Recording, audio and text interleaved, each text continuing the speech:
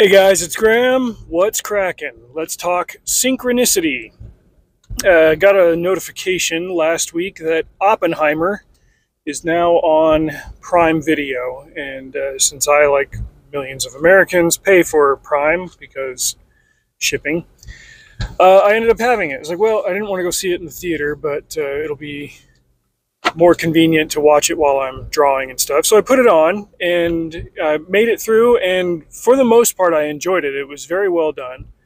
And if you saw my tweet thread about it, I had some thoughts. I got the same impression from the movie as I got from the book American Prometheus by Bird and Sherwin, which I read last summer in lieu of seeing the movie, and that was the book that inspired Christopher Nolan to make the movie.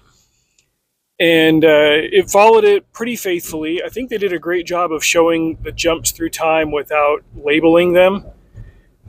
Christopher Nolan likes to do that with his movies. You show things kind of out of a linear sequence, but you still get the whole story by the end. He did that with Batman Begins. Not so much with Dark Knight, but there was a little bit of jumpiness with Dark Knight Rises.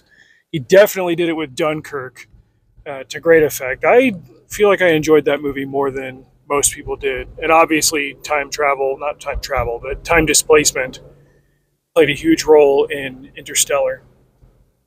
In this one, the makeup department gets a lot of the credit because they had to do different things with Cillian Murphy's hair and face and stuff to show him when he was in university, when he was traveling, when he got hired for the Manhattan Project versus later on when he was going through the hearings to not renew his security clearance.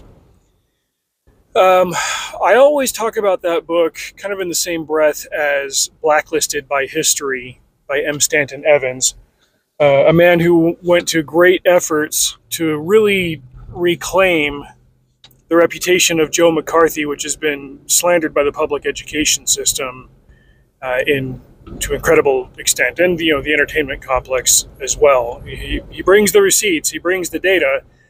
Unfortunately, books like that make for very long slogs in terms of just reading them straight through. You've got to sort through a lot of hard facts to break the mystique of the narrative built around him.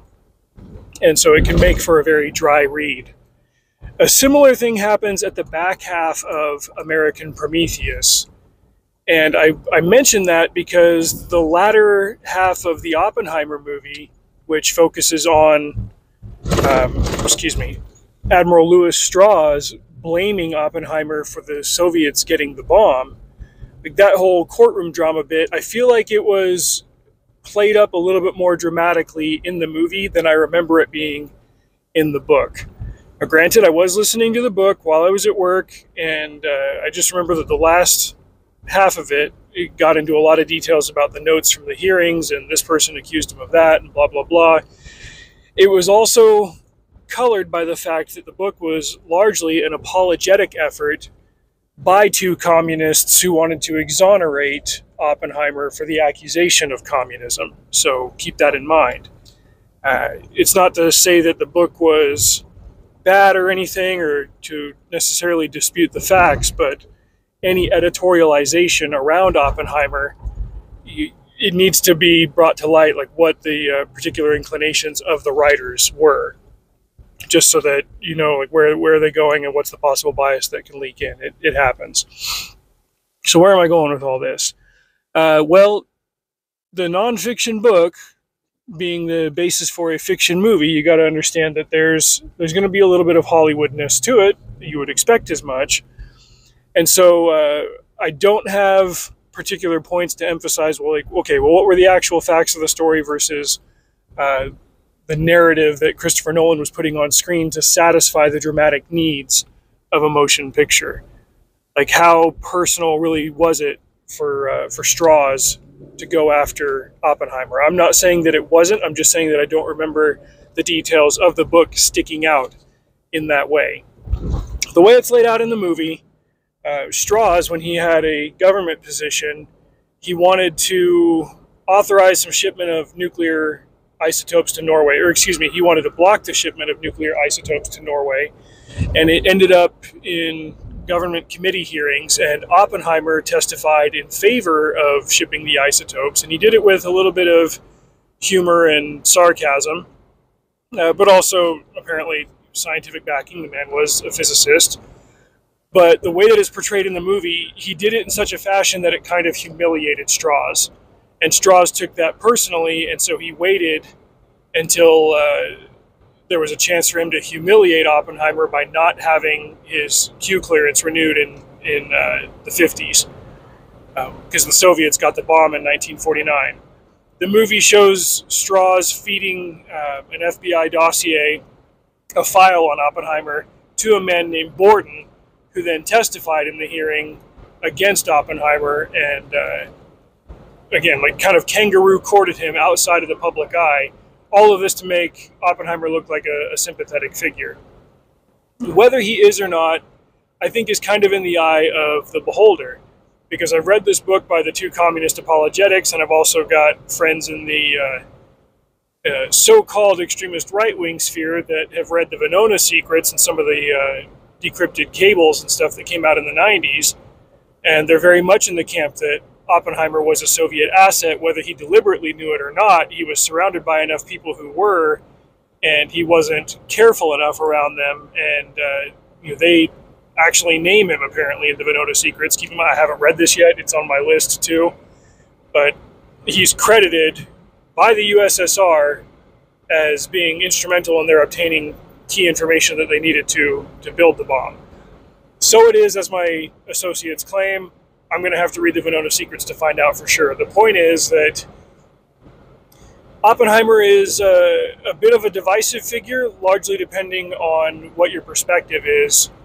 In the modern day, there are facts to support certain perspectives. I would imagine that the truth is somewhere more in the objective realm beyond what your particular perspective is, and I don't have enough of those objective facts to make my own conclusion. I will say that Oppenheimer is a man of extremes. He's got extreme admirable qualities. His intellect, of course, with physics, the breakthroughs that he made, and he's obviously a very talented polyglot and a polymath, we'll even say. I do remember this part from the book, and they were able to portray it in the movies, where he was going to go to the Netherlands to teach for a while, and rather than teach in English, as a lot of Dutch students were capable of learning in English, this dude crammed Dutch into his brain in 6 weeks, enough to give the lectures that he wanted to give in the native language of his students. Incredibly difficult thing to do. Granted, Dutch is closer to English than Spanish is, which is the other language I speak, but you get it. He was an extremely intelligent man. Apparently also a bit of a man whore. He met up with Jean Tatlock. That was portrayed in the movie as it was in the book. And even though they had a thing going, he was also nailing a married woman that he eventually married, what's-her-face, Emily Blunt's character. But he was still having the affair with Tatlock even after he was married and had a child. And then after Tatlock died, he had an affair with Ruth Tolman. I want to say that's what was implied in the movie. I couldn't remember that part from the book or not. But obviously a man of moral failings in his personal life and commitments. And, so you could find things to admire in him at one end of the spectrum, and other things where it's like, oh, holy crap, on the other end. This does at least make him a compelling figure for a feature such as this. The movie definitely didn't need the sex scenes in it. Movies never do. And the handful of F-bombs that were in it, like, he's dropped F-bombs in other movies, like his PG-13 movies. Like, it felt like it was just a little bit too forced to get the R rating without being necessary to do so. And I just wonder, like, if this had been the same rating, the same level as his other features, would it have done better? Granted, it did well. It turned a profit. I want to say it did well, like $800 million at the global box office, which is a big deal for an R-rated feature. It just could have done more if it had been tempered to reach a broader audience. But that's all up to the artist himself. The cast was utterly loaded. It just seemed like every few scenes you were getting not necessarily a cameo, but just a small bit part by somebody with recognizable clout. Like, oh, let's bring in Colonel Pash. Holy crap, that's Casey Affleck. Let's bring in Vannevar Bush. Oh, crap, that's Matthew Modine. Well, let's bring in Isidore Robbie. Holy crap, that's David Krumholtz. There's all these people that you recognize from other films, from TV or whatever, like outside of the big parts. I swear the only recycled Christopher Nolan actor that wasn't in this movie was Michael Caine because he retired. Everybody else was in it. We didn't get Christian Bale. He's been in plenty of Nolan projects. Gary Oldman had a bit part as Truman. I don't remember the Truman interaction. Like I've heard of the Truman interaction between him and Oppenheimer, and how like he basically said of Oppenheimer, like, quit being a weenie. You didn't kill those people. I dropped the bomb. That's put into the movie. I don't know how much historical fact is behind that particular interaction, but I've heard a couple of people talking about it in an apocryphal sense. This just goes to show you that David McCullough is a lot friendlier to his biographical subjects than other biographers tend to be, because I read the David McCullough biography of Truman, and you'd have him as like a top 10 president all time if you read that book, whereas other writers that were a little bit more willing to examine the flaws of these people wouldn't be so effusive in their praise of them. But McCullough likes to do that, whereas others will actually highlight the things that these men did that were not so admirable. Anyway, as a final note, let's talk about synchronicity. I've mentioned this channel before, Yesterday Today. It's run by a couple of brothers at Idaho State that do a weekly radio series of old 1940s music and dramatic productions, and they're usually themed. You know, they'll have themed episodes for the holidays and stuff, or you know, they'll just pull together a bunch of clips that are on the same wavelength, and they'll mash it all together in one thing. This week's episode was all about communist stuff, and apparently there were a lot of like folksy anti-communist songs in the 1940s, and I have to put together a playlist, as well as a dramatic production of some guy who was a spy against the communists for the FBI, on behalf of them, like to infiltrate the American Communist Party and try to out communists who were subverting the country's interests in Washington. I think it's safe to say that they failed. Nevertheless, hey, there was a time when the FBI was actually up to good stuff. Now they're just attacking anybody who not necessarily is not acting in the interest of country, but more not acting in the interest of the government. But I digress. Anyway, I really like that channel. And not all of their episodes are great, and their bumpers are kind of boring, but this one was really, really good. I want to find the individual tracks that they've compiled for it and add them to my summer playlist. Anyway, overall verdict on the Oppenheimer movie, 3.5 stars. Fantastic performances, incredible cinematography. I love Nolan's commitment to practical effects as much as possible. The way that they portrayed Oppenheimer's perspective of the universe, atoms, wavelengths, and all of that.